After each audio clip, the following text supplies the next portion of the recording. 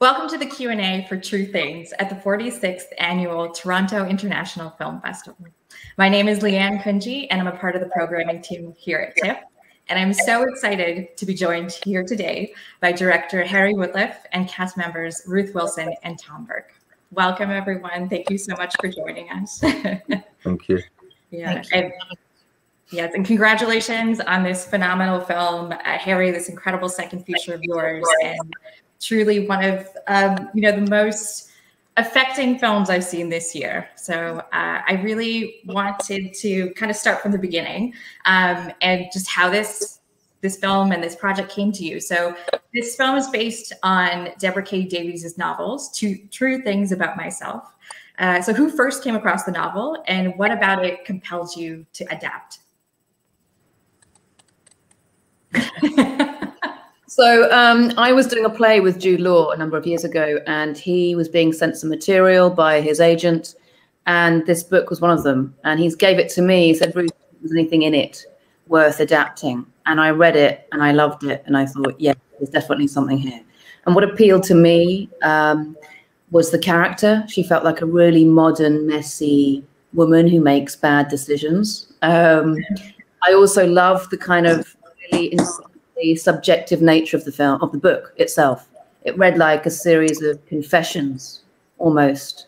So it was a really feminine perspective of this story. I also thought the story itself was universal. It's like a rite of passage to have a bad relationship. So I thought that was something that felt really relevant. And then it only became the film it is now once we got Harry involved, writer and director Harry. So then it became what it is now. That's it. So Harry, I mean, when you got the book and you're adapting it to the screenplay and really creating this film, what was it that stood out to you about this story, and how did you want to create these characters visually?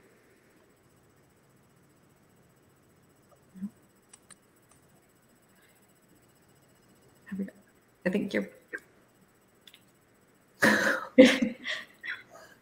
Oh no! No. We were doing so well. We were so close. Oh, Tom! Harry! Get over to my house. Wait, you're back now. Okay, let's go. Let's go.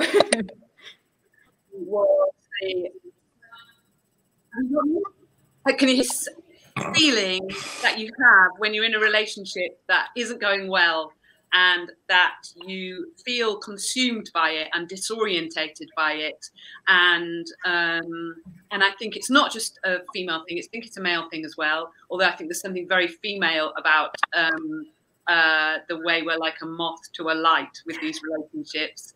I think we learn things from them and come out a different person, and I think that's also very female, a way of exploring who you are through the relationships that you have. But it was the atmosphere of the book, really, rather than the nuts and bolts of the story. The book's different. The book has domestic violence in it. We all agree that in a film, as soon as you have any domestic violence, it becomes a film about domestic violence, because it's such a profound thing. It needed to be. We needed to take that away in a way to let the other parts of the narrative function well, and so I focused on that feeling that you have, and I loved the atmosphere of the book, and like Ruth said, the character, she just feels like us, I think. Mm-hmm, absolutely. And so, Tom, when did you first get involved with the project, and what attracted you to this character of the mysterious blonde? I think the fact that there was just an interesting journey there, and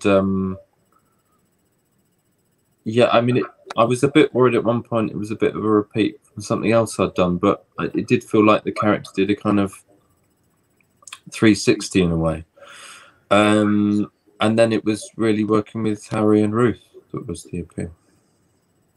And that's it. I think there's such an intimacy in your performances that I say is one of the most authentic that I've seen this year. And I say that complete conviction. And it's not only for those moments of being like completely consumed by the desire of someone in front of you, but also in the slight gestures and those words that really wound, that, you know, someone, whether you know them really deeply or not, can really affect a person. So I know I'm thinking a lot about the lake scene. So how did you all work together to create these really authentic moments? As far as I remember, we sort of started off by, well, obviously Ruth was developing was there from the beginning. So we were having lots of conversations all the way through about the character. And then when we got together, we had some kind of rehearsal time, the three of us. And I found that really difficult because I was kind of talking. I found it difficult to talk to Tom and talk to Ruth together. I felt like I had to talk to them separately because I felt like it was like I had to have private conversations about what me and Blonde thought of Kate and what me and Kate thought about Blonde. I thought that was really interesting. That was actually better when we were separate.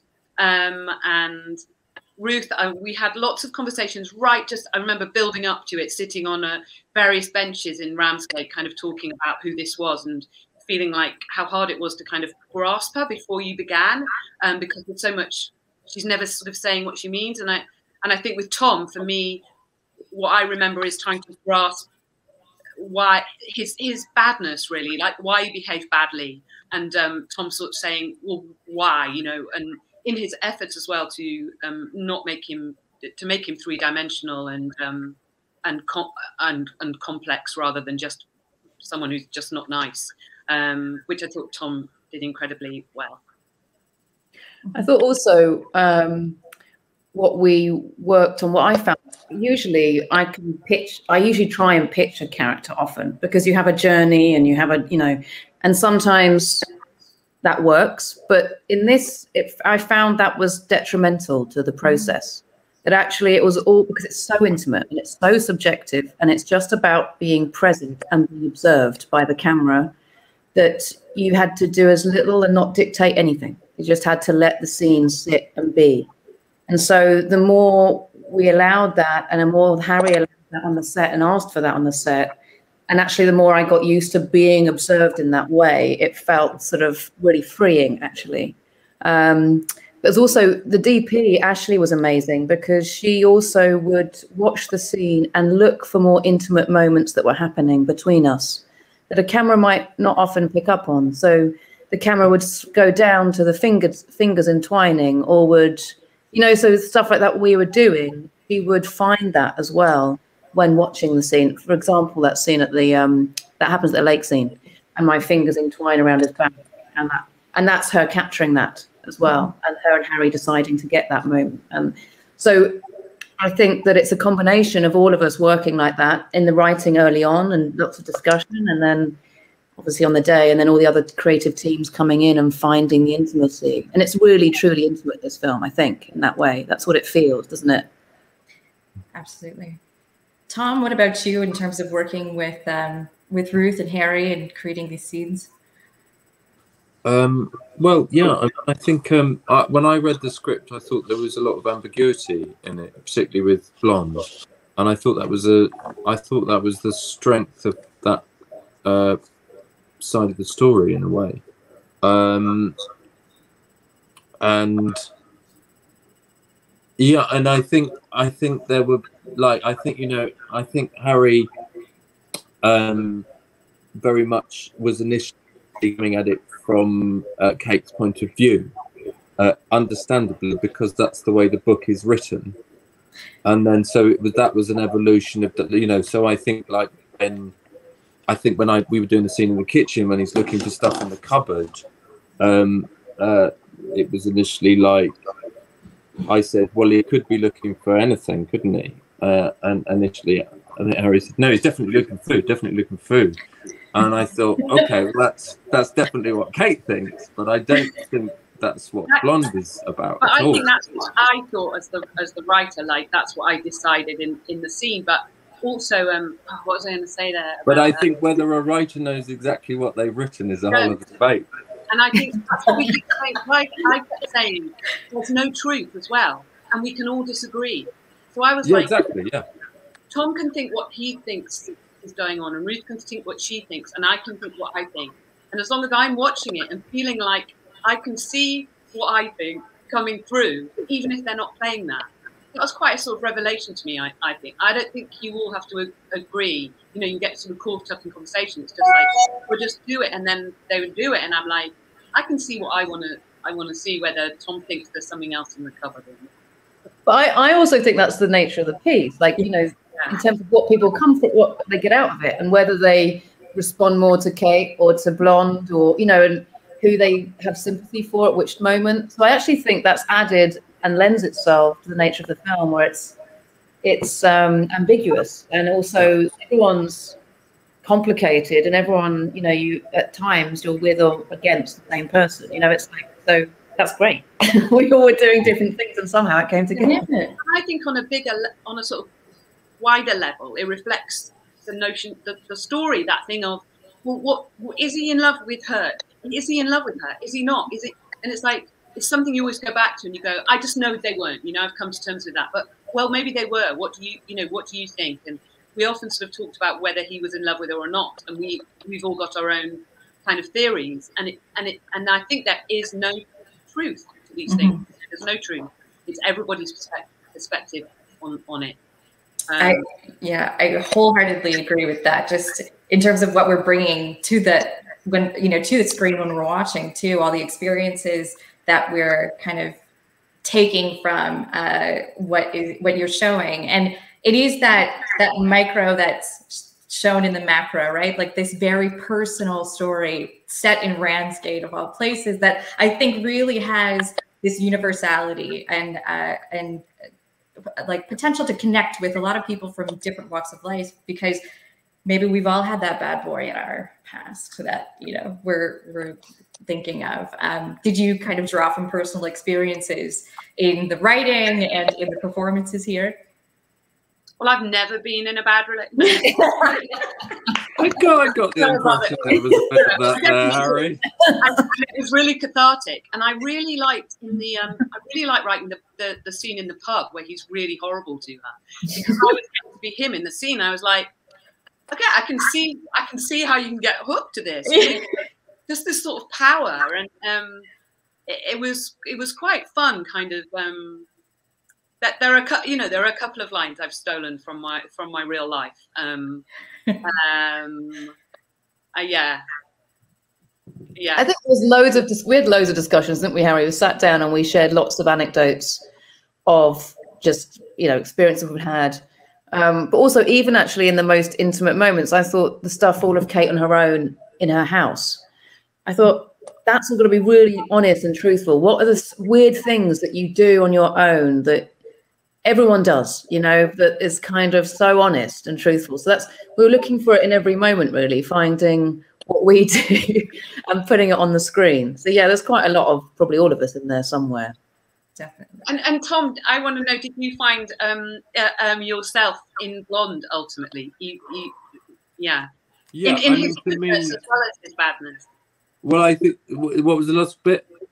In his goodness as well as his badness. I mean, he's not. Yeah, I mean, I tried not to think of it in those terms. I mean, to me, he was somebody who was living a completely improvised life, which is what a lot of people do, whether that's right or wrong. And so at any given moment, he was kind of, I don't want to say doing the best he could do, but because there was, I think, enough desperation in there to do crass, awful, mindless things. But yeah, he was always reaching for something, and that's the only way I could think about it, really.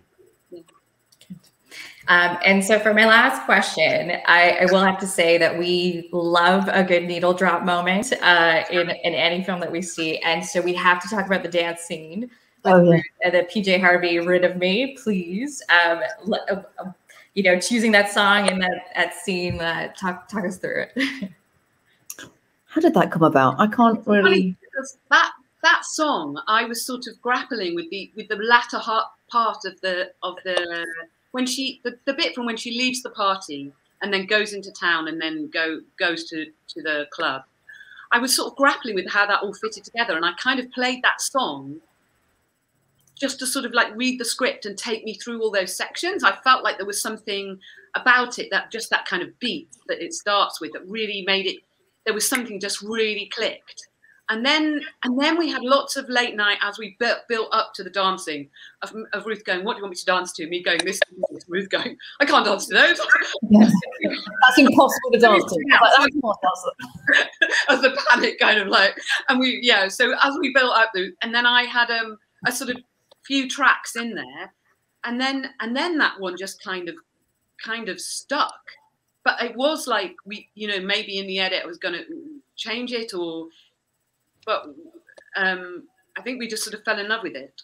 Yeah, and I think on the day as well, because it was really towards the end of our Ramsgate shoot, and in between we'd shut down for COVID, so we'd done a week of filming, then had like months off, and then it was the end of the Ramsgate stuff. So it was all kind of building to an end, to the end of the film. None of us have been in a dance party for time, and so when we were shooting in this kind of awful, like, well, no, lovely club in Ramsgate, and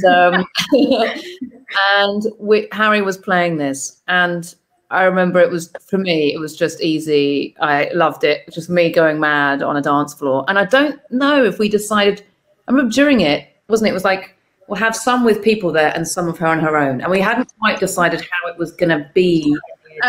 I remember just looking through the monitor, and at one point, for some reason, Ruth kind of came away from the crowd, and she was a bit on her own. I was like, "Wow, that looks brilliant! That looks brilliant!" And then, yeah, and then just said, "Ruth, do you want to do?" Yeah, so it was really good because it kind of finalised all those dream sequences. It became in itself another part of that, and so it's. But no, it's brilliant, and it's lovely to, well. It was great to do and great fun to do on the day. Absolutely. Well, I could really talk about this film for another, hour or so, but I do want to thank you all for your time, and really congratulations on such an incredible film, True Things. And we can't wait for audiences in Toronto to see it. So, yeah. Thank you. Thank you. Thank you. Amazing. Bye.